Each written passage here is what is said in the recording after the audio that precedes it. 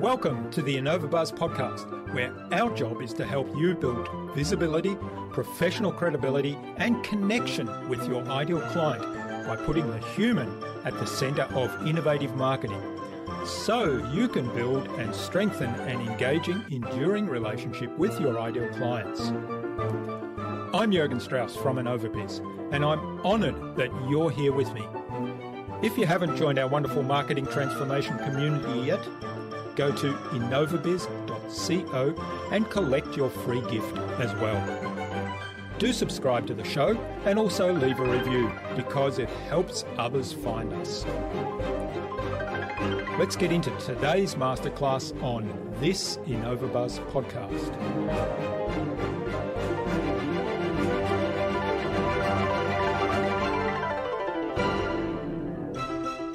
You need to follow your train of thought to its actual destination, not just jump off at the station that you want.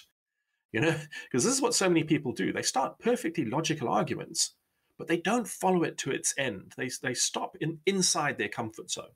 But the pattern extends beyond their comfort zone.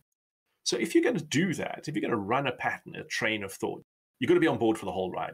You've got to buy the one-way ticket to the destination, because only then will you be able to see what lies outside your comfort zone and outside of your pattern.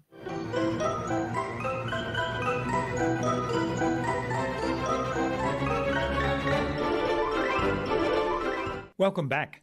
I hope you've had an awesome week so far. Now, if you haven't yet listened to my recent conversations with Brooke Salas of B Squared Media and with Danny May of Lingmo, then go listen in, but only after you've listened to today's conversation, of course. I'm really excited today to have on the InnovaBuzz podcast as my guest, David Chislett. David is a creative at large.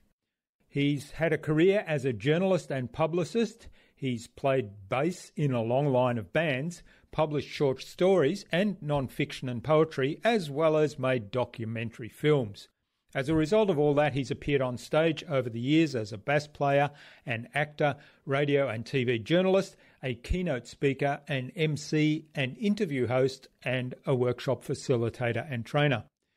David offers keynotes, training and coaching to professionals and entrepreneurs needing to find staying power and angles in a fast-changing world.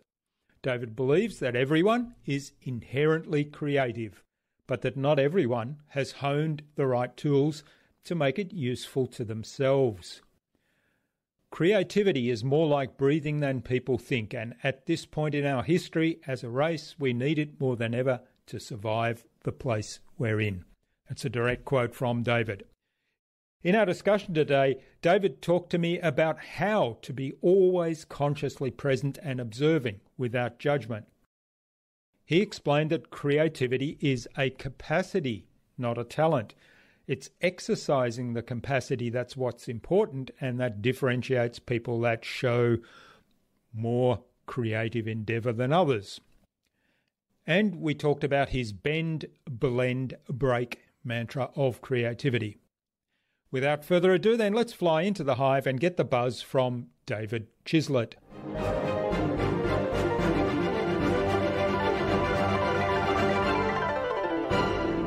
Hi, I'm your host, Jürgen Strauss from InnovaBuzz, and I'm really excited to welcome to the InnovaBuzz podcast today from Utrecht in the Netherlands, David Chislett, who's an entrepreneur, a speaker, writer, and trainer. He helps people create value by opening minds to new ways of thinking. In fact, David is passionate about creativity. Welcome to the InnovaBuzz podcast, David. It's a real privilege to have you as my guest. Good day, Jürgen. Thank you very much. Cool. Nice to be here. Now, you say that creativity is a capacity, not a talent. So, which is an interesting one, because often you hear people talking about, well, I mean, I say it sometimes too, because we have this exercise where we have people drawing things as part of the exercise as a way to express their thoughts. And I always tell people, well, don't worry about the quality of your drawing because I'm the world's worst drawer. I don't have a creative bone in my body, I often say in that, and yet that's not true, obviously. So you say it's exercising the capacity is what differentiates people that produce more creative things than those that perhaps don't. So let's start by your definition of creativity. What is that? Yeah, so I define creativity as an inherent human capacity, and it's inextricably bound up with our intelligence. The easiest way to talk about creativity is to refer to it as a process of joining the dots. A lot of traditional definitions of creativity use words like original, unique, and having value. And I have a bit of a problem with all of those things because, as the bard himself once said, there is nothing new under the sun, despite also saying always something new out of Africa. But anyway,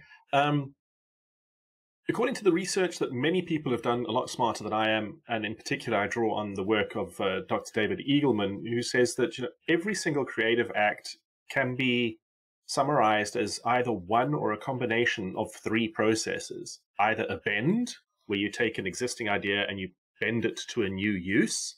A blend, where you take two concepts and combine them in order to get something different out of it. Or a break, where you disassemble a more complex idea and then use the parts in a different way. And it's very hard to look at anything that we call creative and not see one of those or two of those three processes in action. And that's why I tend to come back to, when people say to me, what is creativity? I say it's a process of joining the dots. Yeah, which is not a very satisfactory answer, but that's why everyone's been busy for 70 years with this idea of what is the definition of creativity. Yeah.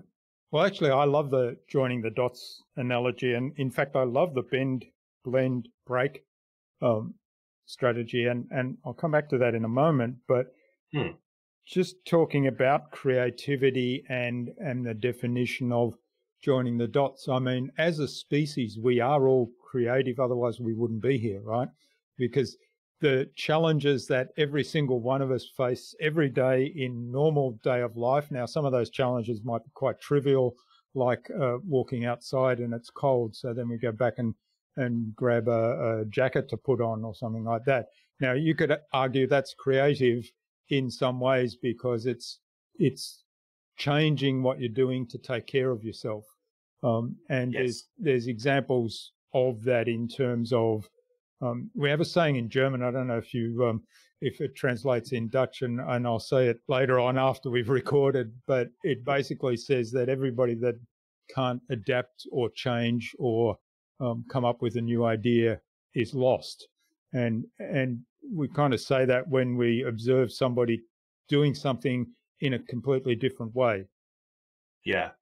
I think one of the reasons why our capacity for creativity is so underestimated is that it is so everyday. Now neuroscientists have, with the advances in science and scientific equipment, have been able to monitor people's brains while they're doing particular activities.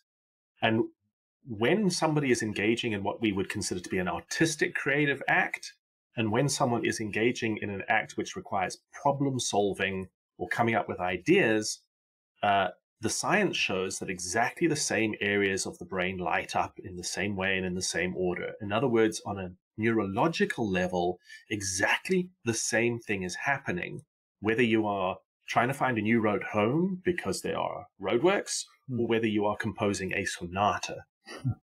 It's a bit like intelligence. It's not whether you are creative or not. It's actually how creative you are. And quite often that's blurred by which skills do you feed into the creative capacity in order to see what you get out the other side. I think a lot of the confusion goes around the skills versus the capacity. Yeah. Yeah, I love that. Just coming back to what you said a little while ago about the bend, blend, break analogy. I love that because if you take that and say, well, can we use that and can we ask ourselves the question, can I bend something with this situation? Can I break something with this situation? Or can I blend something else in? Or can I take two things and blend them together, all of a sudden you have a process for conscious creativity, right? Absolutely. I mean, it's fantastic. I mean, right now, the world's very busy with things like lean and agile. And lean and agile are classic bends. You know, lean comes from the automotive industry and agile comes from the software development industry.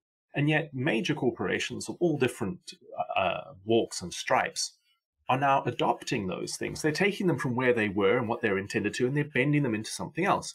And it's revolutionary. It's changing businesses. And that's how simple it can be. You just need to look for something that's working really well in a different context and transplant it to yours. And that is a form of creativity without a shadow of a doubt. No one else has thought of it, so it's new. And it definitely will deliver value if you want to stick to the old definition. All right. Now, your mantra is rebel, reject, create. So talk to us a little bit about that and the meaning and what's involved in executing that. Yeah, sure.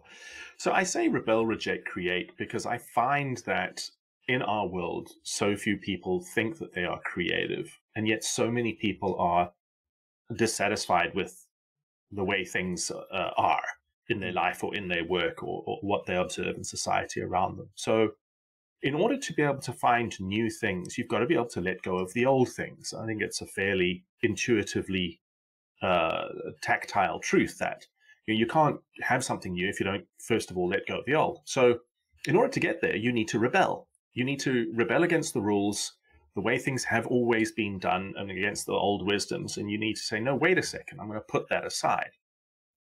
The second step is that you also need to liberate yourself from your own judgment and your own preconceptions and your biases. I mean, we're all biased. You've heard of confirmation bias, and there's racial bias, and there's all sorts of things. So you need to reject those things too. Because what keeps us on the tracks and doing the same stuff is not just what's around us, it's also what's within us. And once you've been able to rebel and reject, you have stepped into a space which is ambiguous and complex, and there are no predefined or predetermined outcomes. And in that space, you can truly create. So that's the mechanics of the mantra. All right. So talk to me a little bit about uncertainty. You know, you talked about jumping in or moving into that space of uncertainty where you say, okay, we've always done it this way, but let's put that aside. And yes, I've got this bias that says I'm only seeing those things that confirm my opinions. I'm not seeing other stuff. Let's put that aside. Now, all of a sudden, all those things that I kind of hold on to that hold me up and worse still, maybe even a part of my identity are all gone. Yeah. How do we deal with that? You're taking the words out of my mouth. Yeah. How do we deal with that uncertainty? You've got to practice it. And on that level, it is like a skill, this whole creative thing, is you've got to get used to it. You know, highly creative people that don't have an identity threat experience when they step into a space where they just don't know the answer, where there are apparently a lot of different answers. They are accustomed to being in a space where their rational intellectual tool set doesn't deliver, and they need to feel their way around.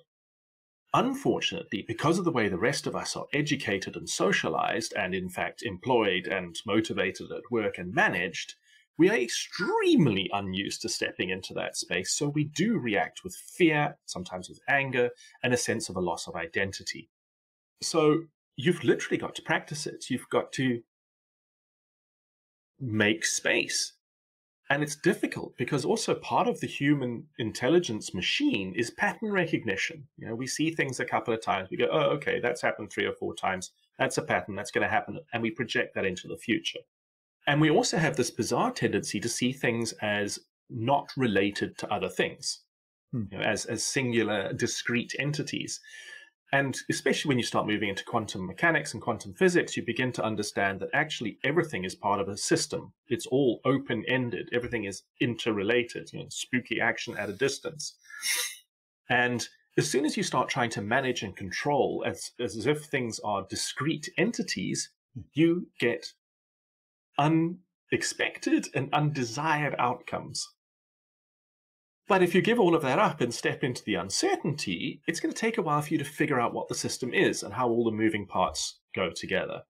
Right now, we live in quite possibly the most polarized times ever, where the predominant social discourse is about right, wrong, black, right, yes, no. If you're not with me, you're against me.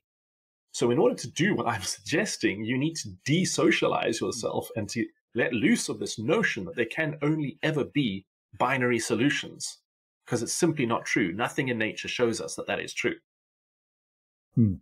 Yeah, well, I mean, they're certainly, I mean, the politicians are driving that polarization very strongly now all around the world in every country that I can see, or most countries that, and yeah, we won't go down the political road, but I find that quite frustrating because whether it's politics or religion, I mean, people fight wars over religion, or whether it's culture, territorial claims where there's ethnic cleansing around cultures. People just see this black and white, there's right and wrong, but there's no in between. And that leads to these situations that are insoluble when that doesn't get replaced, right? So how can each of us take some personal responsibility and say, well, maybe I've got a strong opinion about something, but what can I do to explore different options there, or to step outside that bias, whatever that might be, and learn some other things? Well, I think there's a couple of things you can do immediately. Number one is develop a longer-term perspective. So a lot of these nations where there are civil wars and ethnic cleansing, that is happening because essentially of colonialism, where the Brits and the Spanish and the French and the Germans took over the Middle East and Africa and drew arbitrary straight lines in the sand to say, this is ours. And they threw traditional enemies together in one place and separated them in another. If you just have to look at what's happening in the Middle East with the Kurds, there's Kurds in so many different countries. Quite clearly, there used to be a Kurd nation at some stage, and that has been splintered. And so by understanding the greater geopolitical environment, you can start to have a little more sympathy for what's going on, instead of just like going, oh, well, these guys are bad guys because they're disrupting civil order in this well-established country. So I think getting a longer-term historical perspective will always help. The second thing, and this is something that, of course, right now is difficult to do, but social media is also actively almost discouraging, is to actually speak to a human being who disagrees with you. And instead of flying off the handle and trying to persuade them of how right you are, get them to try and persuade you of how right they are. And listen very carefully to what they're saying and check everything. And then think again. Yeah. You need to have more dots so that you can make new connections, so that you can change the story. If you insist that you have all the dots and therefore your opinion is inviolable, I mean, that's counterintuitive. It's borderline irrational. There is no way that you have all the dots. It's just not physically believable. So those two things for me are imperative. Well, how can we step outside our comfort zone from the point of view of, let's say, here's my set of values that I've held near and dear to me, and of course it's part of my identity. Now, it doesn't mean to say that by listening to somebody else who doesn't share those values and whose opinion I don't share either, that I have to abdicate those values. But how do we step outside of that, leave that aside, and say, I know you violently disagree with me on this particular issue, but how about we have a conversation that's actually deep and meaningful and perhaps contributes something to the greater good without necessarily changing our opinions, because, it might just be part of our value set, our upbringing, our culture, that we have those different opinions. And most of the time it is just because of that. And these things have become weaponized. I think, first of all, there's a very important concept when it comes to being human that many of us are not embracing enough. And it's sovereignty, this idea that you are a sovereign being. Because if you are a sovereign being, that implies that you are actualized, that you are responsible for yourself and for your own actions and your thoughts, and you are well acquainted with the notion of who you are, the beginning and the end of your identity. Now, it's very difficult to see how a sovereign being can engage in a conversation with another sovereign being and suddenly become someone else. Unfortunately, the politics of the last 500 years have required us to abdicate that sense of sovereignty to the state, to the government, to the boss man, to whoever it happens to be. And so the notion of having conversations feels incredibly risky to us, because it almost feels like we might be being disobedient or not listening to the boss man anymore, or somehow becoming someone else, because that isn't what the rules say we should do. And that's part of my rebel part of the mantra is, you've got to question everything. And then you could ask why after that. But because if you haven't, you're taking everything on spec. You're taking everything as given. And you don't have to be a conspiracy theory to know that people have hidden agendas, that there are reasons why things are stigmatized that have nothing to do with what you're being told, because it's expedient, because it's much easier to run a country full of people who are polarized than it is to run a country with hugely diverse opinions. One of the reasons why the Netherlands really struggles to make progress on some key issues is because every single government, for goodness knows how long, has been a coalition, because there are so many parties in parliament, which is stark contrast to most of the systems you see in the rest of the Western world. It's very difficult to be an autocrat when you have diversity of thought. And unfortunately, a lot of these things are fairly autocratic in the way they run out. I mean, I don't per se have a massive problem with all religions. But if you look at them objectively, quite a lot of the dictates of religions are pretty autocratic. You must do this, you can't do that. You're not even allowed to think about options because you're naughty, right? You're not sovereign. You're gonna wander off the true path. I have a problem with that. I think that's responsible for a lot of the issues that we as a species encounter at this stage of our civilization. Well, I think there's dogma in all kinds of areas that, like you mentioned, we abdicate our sovereignty. And to me, coming back to what you said earlier about what the neuroscientists have discovered, I mean, we all kind of make up our own reality anyway, right? And so to a scary extent, it's what we let into our senses, because there's so much information that we're bombarded with, and we only let a very small part through our filters, and our filters are our values, our upbringing, our culture, the experiences we've had. And to then say, well, this tiny little bit that we let in and that shapes our view of the world, which is completely different to the next person. My wife, who I live with and have been with 30 years, she probably has a completely different view of the world. And yet, we have so much in common. And you take that then to the next step and say, well, remove somebody further out in terms of relationship, and it's got to be so much different. And yet a lot of us can't accept that another person has a different view of the world, and that's okay. Yeah. I mean, the thing for me about this is so interesting is that the assumption seems to be that if I learn something new or start acting in a different way, I become a fundamentally different person, and that's a bad thing. So yes, if you start acting differently, as far as other people are concerned, you do become a different person, because all they can see is what's happening on the outside. But are you less of a person, or are you more?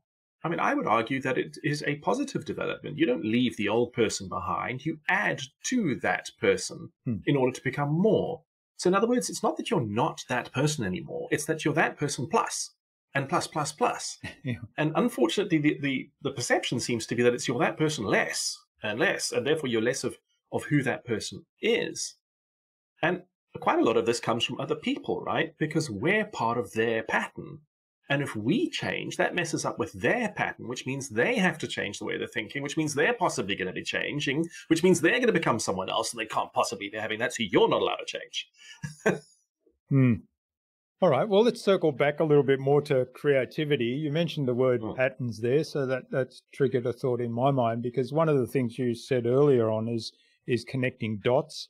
And to me, the ability to see patterns in things. I mean, often to me, and I have these aha moments where I suddenly see this pattern and think, well, that's something that could fit over there. And so talk to us a little bit more. How can we kind of be more, what's the right word, more determined or more conscious of looking for those patterns, of recognizing those patterns in one area and then exploring how we might be able to use those? Yeah. I have a bit of a love-hate relationship with this whole pattern recognition thing, because it's responsible for so much of what's bad in our lives, where we become unthinking and unconscious, and we just run the pattern like it's some kind of a software program. But our ability to spot patterns where possibly none actually exist is undoubtedly what has moved human civilization forward. So insights and aha moments quite often are related to someone suddenly going, hang on, this pattern doesn't just go to here. It goes in through this other thing and out through, and then it comes, and it's, oh, hang on, but that changes everything. And then off you go. So what does that require? Again, it requires a slightly bigger perspective.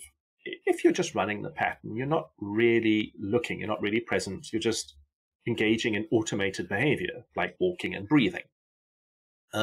So in order to see the bigger picture, to see what else is included in the pattern, you need to become more consciously present and observe really well what's going on. And a key factor in all creative thinking is suspending judgment. So it's not just good enough to watch. You've also got to watch without bias. You've got to say, I'm not going to draw any conclusions from this. Well, one of my favorite expressions is that you need to follow your train of thought to its actual destination, not just jump off at the station that you want. Because this is what so many people do. They start perfectly logical arguments, but they don't follow it to its end. They stop inside their comfort zone. The pattern extends beyond their comfort zone. So if you're going to do that, if you're going to run a pattern, a train of thought, you've got to be on board for the whole ride. You've got to buy the one-way ticket to the destination, because only then will you be able to see what lies outside your comfort zone and outside of your pattern. And again, this is why people often are a bit allergic to this whole notion of creativity. It's like, oh, goodness me, that sounds uncomfortable. And well, yeah. But, there's that stupid diagram that's been circulating on social media for ages, which is a little circle over here, which says your comfort zone. And then there's the rest of the world where the magic happens. Yeah. Outside your comfort zone for a reason. You get uncomfortable because you're growing. Yeah, that's interesting. So how do you go about, you just sort of reminded me, one of my favorite quotes is the one by Joseph Campbell, and I'm not sure he actually said it like this, but this is what's now attributed to him. And he says that the treasure that you seek is in the cave you fear to enter is the treasure that you seek. And for me, that's a little bit like get outside your comfort zone, because that's where you'll start to connect the dots. You'll start to see some magic. So how do you go about kind of pushing through that fear factor that, I've got to jump off this, to use your train analogy, I've got to jump off at this station because otherwise I'd go over the edge of the world there. Yeah. Well, you've got to make it safe. So if this is a solo pursuit, you've got to start off with a bunch of riders. You've got to say, I'm not necessarily changing my mind. This doesn't necessarily mean anything. I'm not going to throw the baby out with the bathwater. This is a purely mental exercise or an emotional exercise. Let's just see what's out there. There's no implications. There's no ramifications. Let's go for it. In a business setting, it needs to be safe, where people in authority are not allowed to exercise control or judgment, and there are no repercussions outside of the room. And it really needs to be a safe space, because, we are essentially stepping into the unknown. Sure, we don't live in caves anymore, and there might not be a Tyrannosaurus Rex outside, But biologically, we experience a similar chemical reaction. So there's fear, there's trepidation.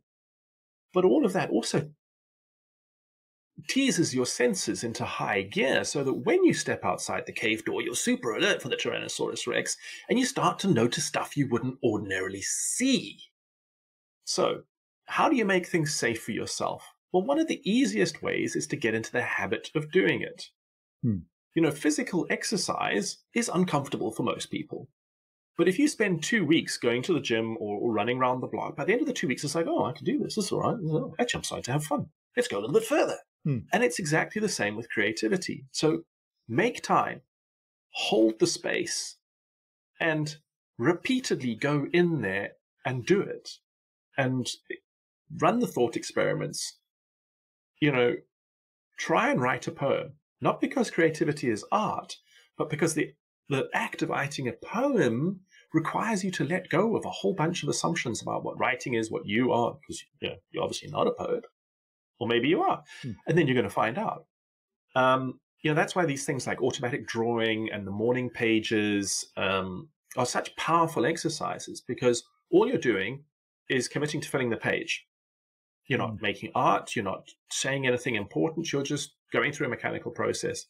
And then your rational, pattern-based mind kind of goes, oh, blah, blah, this nonsense again. Then your subconscious, unconscious mind's like, hey, hang on a second, this is interesting. And it starts smashing stuff together that your rational mind would never do.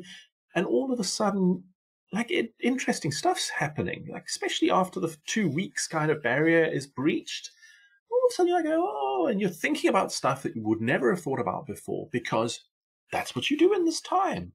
Bell rings, brain steps into ambiguity instead of the dog drooling. Right? It's Pavlovian. But you've got to make the time, and you've got to engage in the repetition to get through the boring, everyone's thought of this before, pattern-based stuff into where it truly gets interesting. And turn it into a habit like your daily run. Again, these pattern things, because when it's a habit, you're no longer thinking about how you need to do the thing. You're just thinking about what you're doing. And that always leads to more interesting stuff. Yeah. So in some ways, creativity is like a muscle, right? It has to be, and a muscle, if you don't exercise it, it atrophies. Right, and like a skill, and hence the confusion. And this is why a lot of big companies really struggle with innovation, because they've got innovation factories and innovation teams. Everybody else is following the rules and going along exactly as they were before. What happens if every single person within the business had 15 minutes of every single day where they were just thinking about how things could be better? If you had 4,000 employees, you would have 4,000 brains which were becoming habituated to problem solving and ideation and stepping out of the stated boundaries of the company's activity in order to I don't know, project into the future in a way that might avoid predictable crises. Yeah. And then you've got a culture of innovation where that's allowed, where that's encouraged, and where the ideas are picked up on by management and acted on. Having a factory and a team locked in a basement somewhere is not helping anybody. Yeah, well, certainly. I mean, the risk with that is that it's kind of isolated from the rest of the organization, and there's no input in terms of, even though, we're talking about suspending judgment, but there's no input in terms of, well, where could this idea fit? Where could this idea have application, or what problem could that address? Or even turning around the other way and say, well, what problems are there that we're not actually talking about or haven't thought about in this new way? Right. Yeah. If you want to invent a better way to deliver beer, who do you ask? The guys who actually do the deliveries. Yeah. Not management, certainly not marketing. All right. Well, this is fabulous. I could go on philosophizing and questioning about creativity for ages. It's I think there's lots of rabbit warrens we could go down here. But it's probably a good point now, though, to move on to the buzz, which is our innovation round, and it's a set of 5 questions which are designed to help our audience who are primarily see themselves as innovators and leaders in their field. So the questions are designed, well, the answers hopefully will give them some new insights and inspire them to do something awesome as a result today. Cool. I'm confident. Yeah, good. So what do you think the number one thing is anyone needs to do to be more innovative?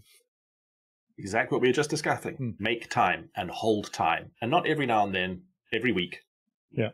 Actually, every day, ideally. And it doesn't have to be a lot of time. Make the time, hold the time. Only do the thinking in that time. Not your accounts, not stupid meetings. Thinking about innovation.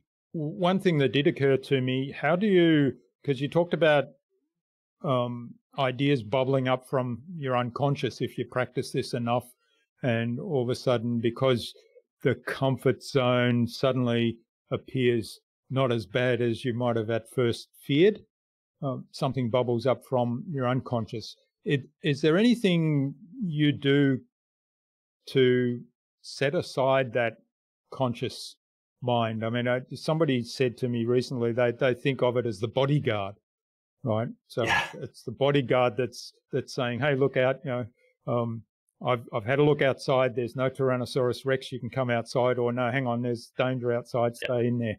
So how do you set that aside so that the power of the unconscious actually bubbles up? Because there's so much more there, isn't there? Yeah. I mean, your unconscious mind has access to literally thousands of times more information than your conscious mind. It's quite scary, the capacity of the unconscious mind, and hence how important it is to access it.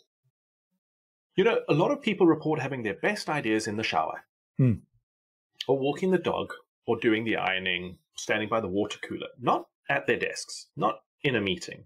And there's very good reason for that. It's because in order to be able to think creatively, you have to have internal mental quiet. You have to be inwardly focused, not worrying about what's happening in the outside world. You have to be slightly happy, although it's not stressed, anxious, scared even. And you cannot try too hard, because then you think too much and then you focus outwards. And So what you can do in order to get the bouncer to let you outside the door is to make sure that you manage your environment so that you can have mental quiet, so that you can be inward looking, and so that you are slightly happy.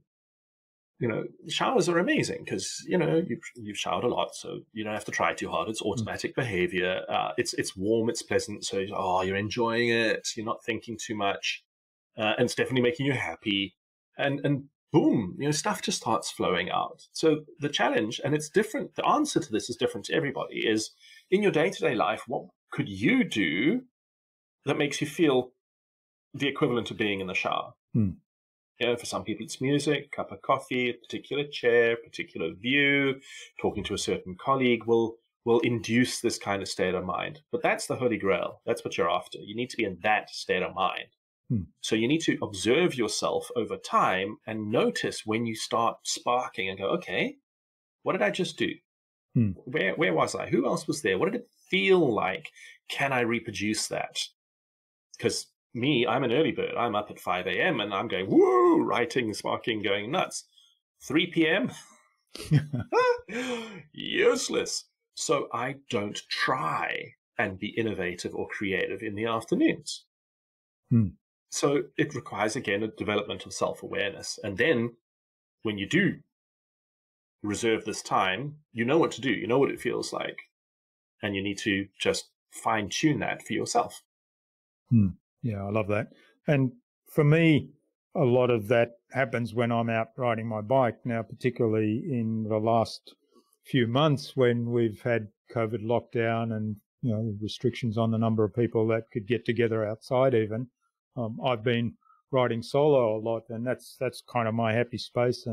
And often when I'm not having to talk to anybody else, I'm just churning out ideas. My challenge there is if I'm out for an hour or 2 hour ride, I come back and I know I had 7 ideas, but trying to remember the first 2 or 3, I can usually remember about 3 to 4.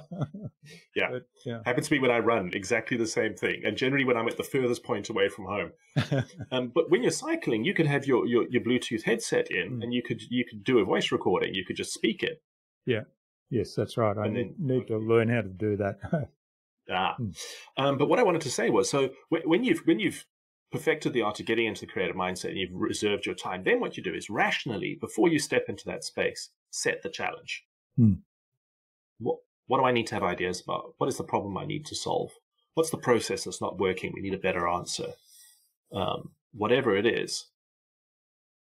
And then your unconscious mind will go to work while you're on the bike, while you're walking the dog, or doing the ironing, or what have you. Yeah, I love incidentally, that. And I heard something the other day, and it may well have been one of your podcasts that I listened to, about thinking about a problem that you're having or something that you need to address just before you go to bed. And then I was just about to add that. Yeah. Okay, so it did come from you. Yeah, because what are your dreams? It would appear, the research, that your dreams is your unconscious mind sorting through all your experiences and knowledge for various reasons. Defragging the hard drive. There's a whole chemical bath process which goes on, which has got a lot to do with your long and short-term memory. There's all sorts of crazy stuff going on. But as you know from your dreams, what your unconscious mind is also doing is jamming stuff together that has no business being together. That's right. Like truly psychedelic stuff. You're like, whoa, what the hell did I just dream about? You were asking about how do you break the pattern? There's a good example. Your unconscious mind doesn't have any restrictions like your conscious logic, rationality-bound day-to-day mind does. So it just gets up to all sorts of crazy-ass nonsense. And that's quite often when you come up with the good stuff. All right. Now, what's the best thing you've done to develop new ideas? Reading, without a shadow of a doubt. And not reading about creativity, although, of course, I have done a fair amount of that. But, reading psychology, reading history. I've just finished an amazing book called How to Do Nothing, which is all about escaping the attention economy, i.e. social media. I'm busy reading a book about the art of gathering. I've read books about neuroscience, about what consciousness is and where it comes from. I have a little saying, which I repeat to anybody who cares to listen, that nothing you have ever done or learned is wasted. You might not know how you're going to use it right now, but sooner or later, you're going to get in a situation you're like, oh, look at that. I actually know that. And whoops, out it comes. Acquiring dots is part of the lifestyle of a highly creative thinker. You are constantly hungry. It's quite similar to Carol Dweck's growth mindset, where you're always asking, how did they do that? I didn't get that result. What did they do differently? What do they know that I don't know? Instead of going, oh, I'm just not that kind of person. I can't do that. Having a fixed mindset, engaging in the idea that this is my identity and therefore I cannot. Whereas a growth mindset person goes, why can't I do that? Let me fix it. And creative thinkers quite often are instinctively growth mindset orientated. So for me, the best thing I've ever done for developing new ideas is acquiring as many dots as I possibly can from across the board. Yeah, I love it. I love it. I think for me, having that constant curiosity is part of, it's almost part of my identity. So it's always, I see something new and, why is that? Or what's going on there? Or how can I rationalize that? How can I understand that? And then, asking questions like that and digging into it. And that of course opens up the possibility of reading things related to a new area or, and this is where the internet's wonderful these days, isn't it? Because you see something or you wonder about it and say, okay, I've got access to this global library. I can kind of dig into this some more. Yep. Yeah, exactly. Okay. Well, speaking of the internet, do you have a favorite resource you use most often? Sure. Flippantly, I want to say yes, my brain.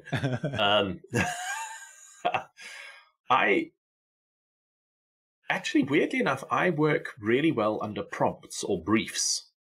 So, in theory, I can sit and come up with ideas about almost anything. But if you give me a particular challenge, and so I quite like people to do that to me. If they're like, one of the things that I offer as a professional is what I call unsticking sessions.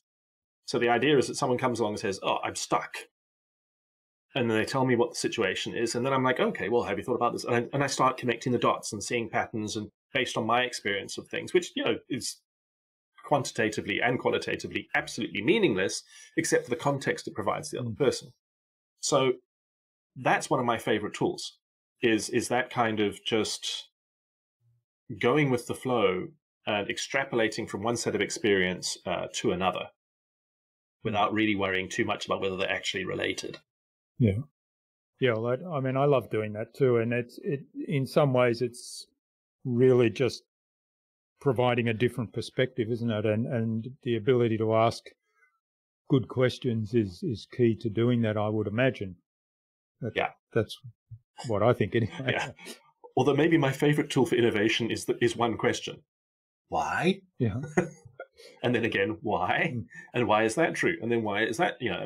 We all know the 5 whys, but it's wow, that is a tool, because sooner or later you're gonna punch through what people want to talk about that they feel is socially acceptable into what they believe and what they feel and what they feel is not socially acceptable, and then you get to the good stuff.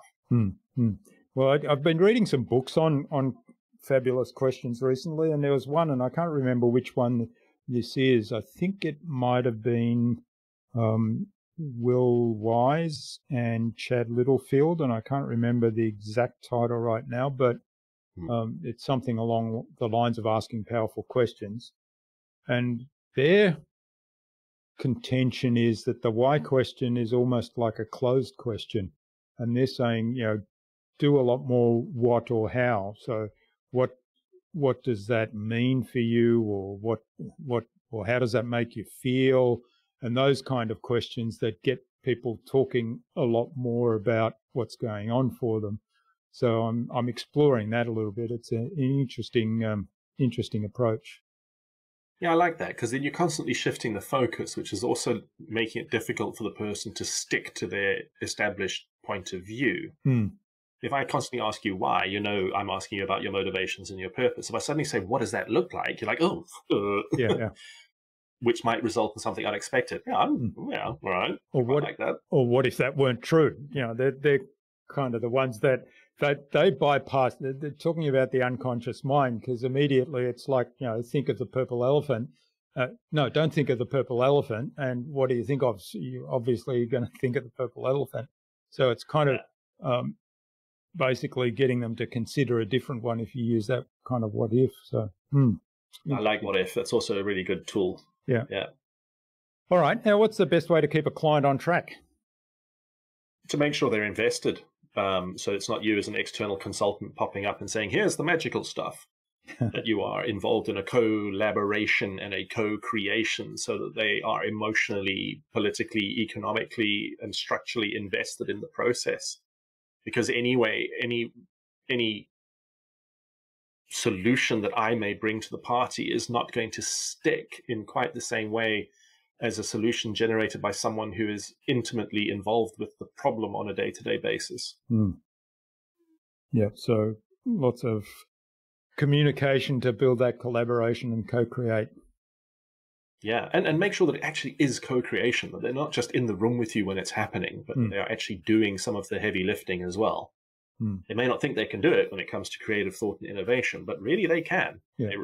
We all can. We just That's right. We've need to be discussed that at length, haven't we?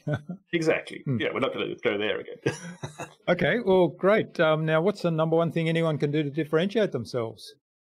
Be yourself. Be yourself. Yeah, simple. Authenticity. People bang on about this all the time. It's like, we're all unique human beings. It's like, well, yes, then maybe we should behave like we're unique instead of trying to conform to all sorts of these ludicrous standards. Yeah. So yeah, just let it all hang out. If you've ever read advice on how to get more engagement on LinkedIn, you'll see the number one thing is that people respond to actual human sharing, actual like, wow, this is how I felt, this is what really happened, instead of these blithe like rah-rah statements. And it does, it works because you're not trying too hard, you're just being. So yeah, be yourself, simple. And I mean, I think because you mentioned early on in our conversation today about, I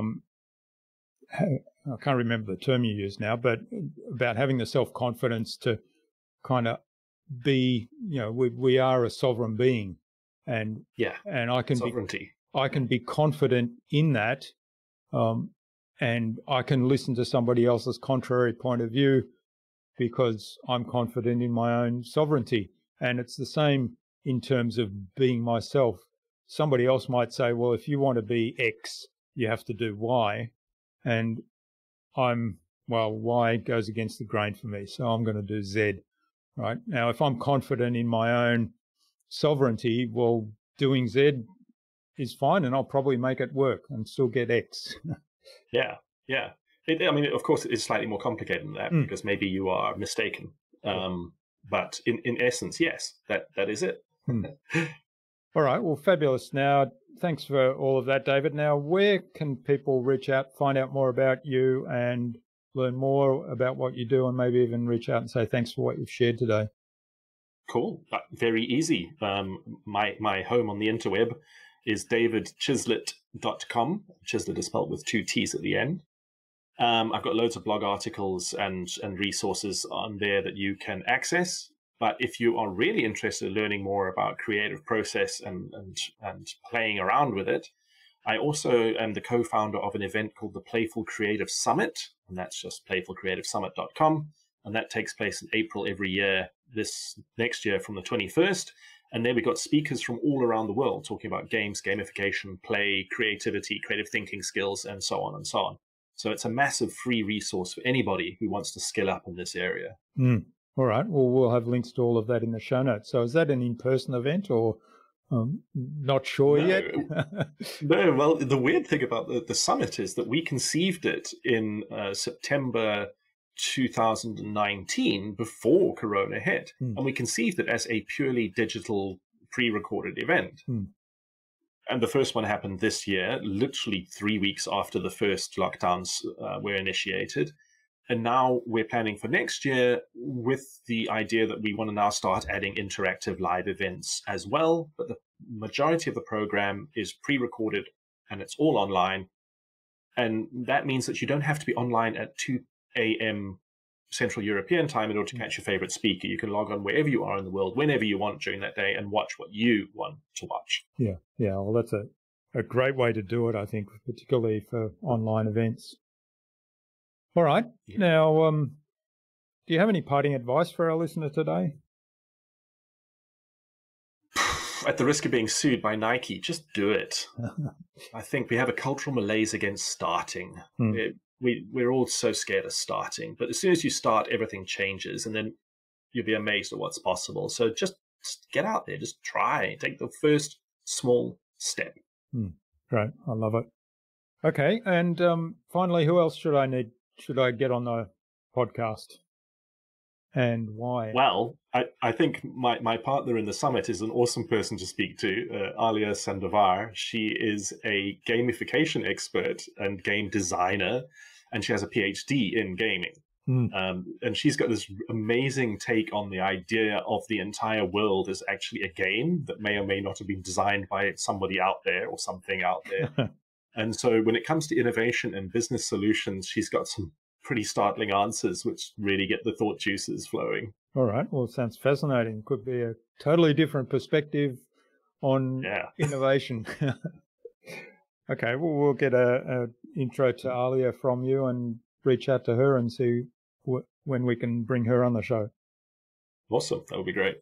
Well, thanks so much, David, for sharing your time and your insights so generously with us today. I've really enjoyed this. We've had a lot of fun exploring all kinds of things, creativity, how that plays into innovation, what's wrong with the world in terms of politics and religion, and among other things.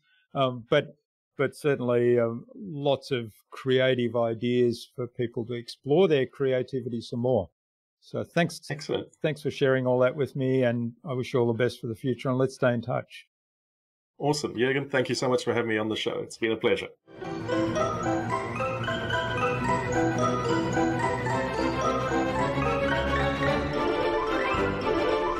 I hope you enjoyed that engaging and really informative conversation with David, full of creativity, and took something away from his episode. I love David's belief that we all have the capacity for creativity and that we should make time to exercise that capacity and build that creativity muscle. I'd love to know what you took away from David's episode. Leave a comment below the blog post, which you can find at innovabiz.co/David Chislett. That is DavidChislett. all lowercase, all one word, innovabiz.co/David Chislett.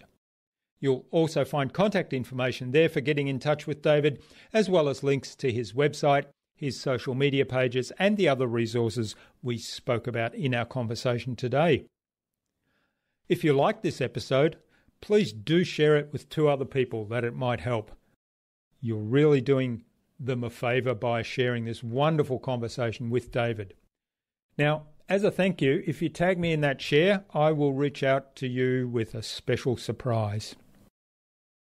David suggested that we have a conversation with Alia Sandovar on a future InnovaBuzz podcast episode. So Alia, keep an eye on your inbox for an invitation from us to the InnovaBuzz podcast, courtesy of David Chislett. Tune in again to the next episodes of the InnovaBuzz podcast. We've got even more fantastic guests lined up. They keep coming out of the woodwork.